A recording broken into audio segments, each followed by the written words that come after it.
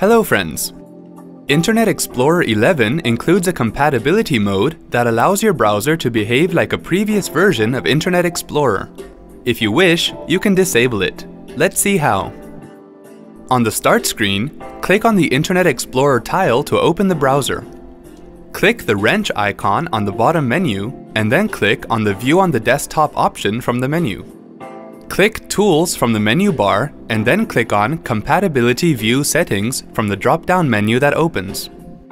In the Compatibility View Settings window that opens, uncheck the Display Internet Sites in Compatibility View checkbox to turn off the Compatibility View Updates, and then click Close.